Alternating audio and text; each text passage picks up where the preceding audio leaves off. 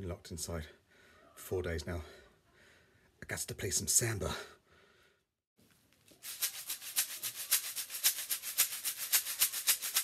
Hi, how you doing? Mr. Scullin's, oh, sorry about that. Mr. Scullin's Music Room, back again with the Stuck at Home specials. That's what I'm going to call them, maybe. I don't know. You can do this anytime. But there's one style of music which is really fun to play, and I figured you could use most things to recreate this. So the style of music we're going to look at is a bit of Samba drumming. Now normally when I do this we have various drums. We've got big drums, we've got little drums. They all make different sounds, different tones, and you blend them all together and they all play different rhythms. And these rhythms, it's like a bit of a musical jigsaw. They all slot together, and before long you've got this really nice solid sound. But we're going to do a bit of a kitchen item, household item Samba piece here, and I want you to take what you learn on this video, but mix up a little bit. Change the I say instruments, change the objects that you're going to be using. I'm not going to be using any traditional instruments. It's stuff that I found in my kitchen, so it's like a kitchen family Samba thing. So get your grown-ups at home to join in, brothers and sisters, all work together, all take a various instrument, see if you can come up with a Samba rhythm. So we're going to go through a few basic ones, and the rules are as follows. We've got different tones, we've got different frequencies. In other words, we've got low-pitched instruments and we've got high-pitched instruments. The high ones tend to play the melodic side of things, so there'll be a bit of a tune going on. It's all drumming, but the drums will be tuned to different pitches. And the lower instruments, they'll provide the pulse or the beat. Okay, so if you know about rhythm and pulse, if you're not sure about it, the pulse is that steady count, generally to 4. Not always, okay, but in this kind of music you want to go to 4. 4's a really good musical number, helps you, like if you're going to dance to it, and Samba is all about movement. It's not about sitting still and going, oh, that was a lovely Samba piece of drumming, thank you. You want to move to it, you want to get up and dance. That's the whole thing. Have a little party with your kitchen utensils, that kind of thing. So, I've grabbed a few bits. The first thing which I'm going to use is this delightful pink Tupperware box. And that's going to be my low pitch instrument. I'm going to use it like a what they're known as surdos or surdos, the big Brazilian drums. So that's going to be my surdo. That's going to provide the pulse. And if you're playing a rhythm on a drum, sometimes it's nice to have a little rhythm sentence to help you remember it. So a very straightforward one for this would be something like, I like Samba, which is really straightforward. Or you could add to it a little bit, have a little extra beat just to get it moving a bit more. So check out My Pink Lid. Okay, so maybe that could be the rhythm. I'm going to use that as our pulse rhythm. So when I actually record this, I'm going to be recording it using a loop pedal. So I'm going to do all of the drums, layer them on top of each other. All right, so our first one, our pulse, you can keep it straight. You can go, I love Samba, or check out My Pink Lid. Come up with your own. Keep it nice and straight. Don't go too over the top with it. If you notice how long it goes on for, if I count to 4, 1, 2, 3, 4, then it goes back to the beginning. 2, 3, 4. So 1, 2, 3, 4. Check out My Pink Lid. I love Samba. Okay, so keep that pattern really nice and short. Only count to 4, because you don't want this to be overcomplicated. The bass, the pulse, it holds everything together. Without the pulse, like a person, the music will not exist. Okay, you need that nice steady pulse to keep it going, then all the rhythms can overlap on top. Okay, so that is our bassy surdo pulse provider. Okay, next one, very simple. I've got some rice, not too much, we don't want to be wasteful. We've got some brown rice in a commonly used brand of water bottle. Okay, and this is going to be my shaker. Now, when you play a shaker, in oops, when you play a shaker with a samba kit, it will generally be like a long can, and when you hold it, you shake it going sideways. If you shake it going that way, the beads or whatever is inside takes too long to get down the other end, so it's like this big long, and it gets quite difficult to keep a nice steady rhythm. But this one, it keeps our music, it keeps the rhythm going. So that could be your rhythm. You could go, keep it going, keep it going, keep it going, keep it going, keep it going, keep it going, keep it going, keep it going. Don't keep saying it, because otherwise you'll drive yourself mad. So that's our shaker rhythm, okay? Again, mix it up. You could do something a little bit more.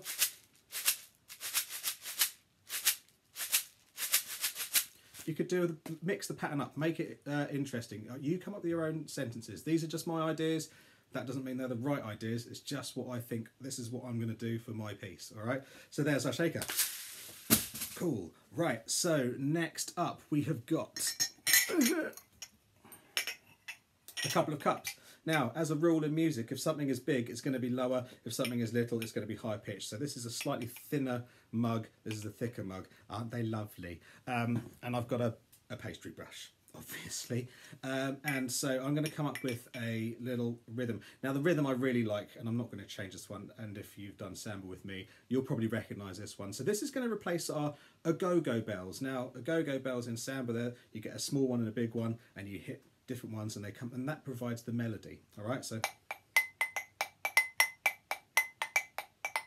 it's got that nice little you can make it really nice and colourful with this. So the rhythm that I'm going to choose is I would like to eat a banana, I would like to eat a banana. Okay, so that's going to be our basic rhythm. So 2 on the little one, I would like to eat a I would like to eat a banana. So that one gets 3 just before you get to the banana. So I'll do that again. I would like to eat a banana. And it's got a little groove. You want to make sure there's a nice bit of swing to your rhythms, because otherwise it gets a bit stiff and military. We're not in the army, okay? We're having a street party. Well, we're not in the street, but in our kitchens. All right. So that's going to be our rhythm. I would like to eat a banana. I would like to eat a banana. I missed that one there, sorry. Okay, that's done with those. Here we go. Only joking. I break my cups. Right. And not strictly a kitchen utensil, but sometimes you might find if you a vegetable oil bottle or something like that, they've got ridged sides. But I thought a nice little ridge. I've got a Henrietta vacuum cleaner, and that's going to provide our scraper. Okay, so again, use your imagination. So you could go scrape, scrape, scrapity, scrape, scrape, scrape, scrapity, scrape. Okay, so just to give it a nice little bit of movement. Again, it's kind of with the shaker, keeps it going. So scrape, scrape, scrapity, scrape, scrape, scrape, scrapity, scrape. There's our scraper. So that's 4. Just going to go and get the 5th. The 5th thing is going to be our frying pan. So the rhythm for this one, I've got a wooden spoon and a frying pan. I'm going to go, could I have a biscuit, please? Could I have a biscuit, please? Could I have a biscuit, please? Could I have a biscuit, please? Hit it at different areas of the pan. You'll get different tones. The handle sounds quite nice. So experiment, okay? Keep that rhythm going, but maybe you could go, could I have a biscuit, please? Okay, so change the pitch of it, okay? Right, now, like I said, what I'm going to do is I'm going to record all these. I've got my loop pedal down here. I'll do a little, I'll show you a little picture of that. Okay, and on the loop pedal, I've got different channels and I can record and overlap various things. And hopefully when I put all these rhythms together, it's going to sound really good, I hope. Okay, so let's go. Okay, so this first one, I'm going to hit my microphone. Try not to bash microphones too much. This shouldn't hurt. It shouldn't be too bad for it. I'm just going to hit it on the side, just to give it a bit more of a boomy sound. It's going through a little amplifier, so you might not hear it that clearly to start with, but I'll turn the volume up later on as we go through. So remember that side rhythm. Check out my pink lid. Okay, being attacked by a Hoover pipe. Here we go.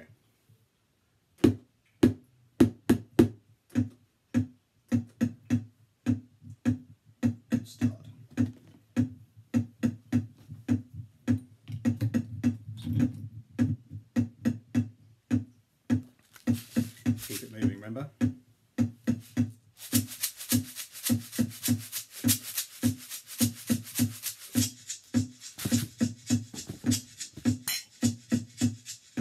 Oh, there's a bit of lag to that. Hang on, do that one again.